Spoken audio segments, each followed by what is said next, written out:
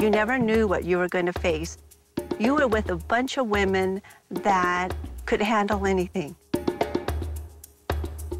This whole concept that having women was rather taboo to this local area. The society here heavily depends on the men folk and having the jobs.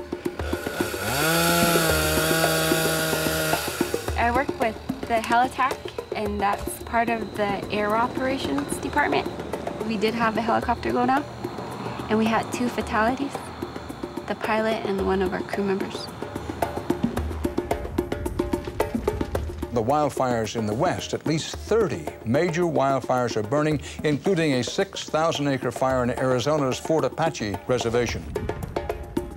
There's no way you can stop that fire because it was really running like crazy. The wind was so strong, I don't know how many miles per hour it was. It just went down and our vehicles shook.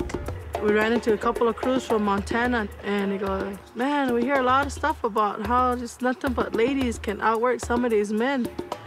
And we're like, yeah, pretty much can.